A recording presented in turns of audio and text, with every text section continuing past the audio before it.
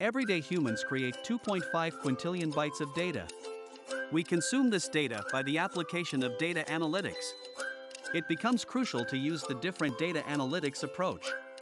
There are 4 data analytics types. The first one is descriptive analytics, helps to answer the question, what has happened? And diagnostic analytics, we use it to answer the question, why did it happen? And predictive analytics, help us to know the future, what could happen? And finally, the fourth one is prescriptive analytics, this answer and prepare for the question of what action could be taken. Let's digest each data analytics types one by one. The first and the foundational type of data analytics is descriptive analytics. Descriptive analytics looks at what has happened in the past. The purpose of this type of analytics is to simply describe what has happened. For example, Google Analytics will show us what has happened to our site. There are 2 main techniques used in descriptive analytics: data aggregation and data mining. Data aggregation is the process of gathering data and presenting it in a summarized format. And data mining is the analysis part to explore the data in order to uncover any patterns or trends. Some of the business applications of descriptive analysis include KPI dashboards, monthly revenue and sales reports, sales lead overview. The second type of analytics is diagnostic analytics.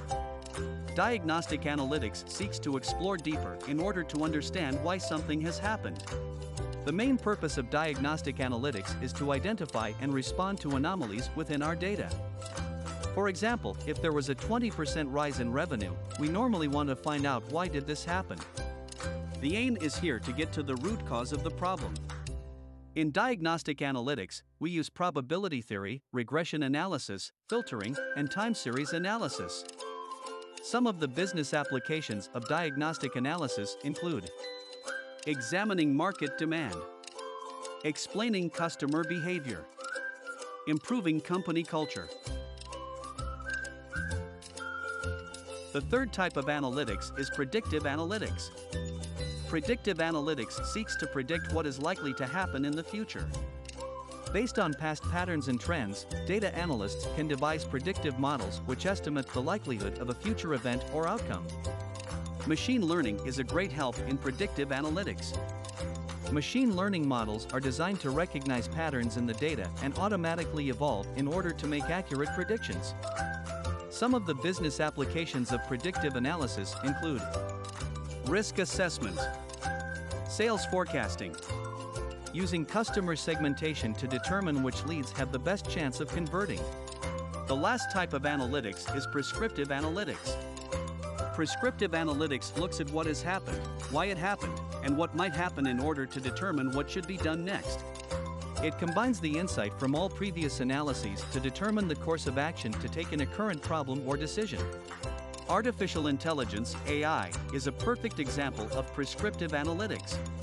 AI systems consume a large amount of data to continuously learn and use this information to make informed decisions.